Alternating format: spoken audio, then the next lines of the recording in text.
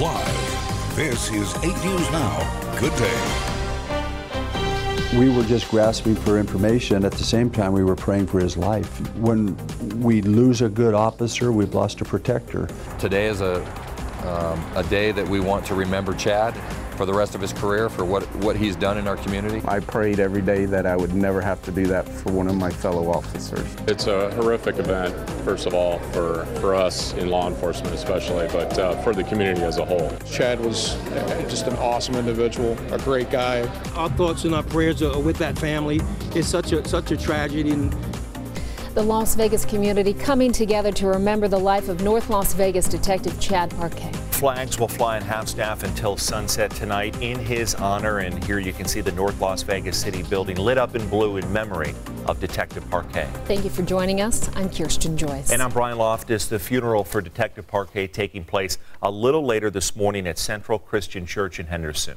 We have Michael Stevens, who is live there where the final preparations are underway. Michael? Kirsten, Brian, good morning to you both. Police motorcade will escort the fallen officer as well as his family to this church. It will be followed by ceremonial honors at Palm Mortuary Cemetery a little bit later on this afternoon. Now, as you mentioned, Chad Parque was killed earlier this month in a car crash while on duty. Since his death, there's been an outpouring of support, and you just heard it in that cold open from the community and the city that he served. Now, let's take a live picture from North Las Vegas City Hall this morning, where the lights have gone blue in his honor. You know, if there's still another stone to turn over, he's going to do it. He's that guy. That's his personality. That's his work ethic. And he has a high moral standard. And he had a passion for the job.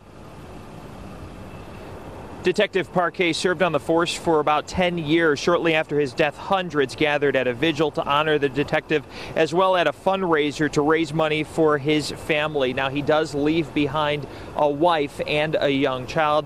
The funeral ceremony does begin at noon today. Brian, Kirsten. All right. Thank you very much, Michael. And a funeral procession for Detective Parque will begin at 10:30 this morning, causing issues along the roadways. Yep.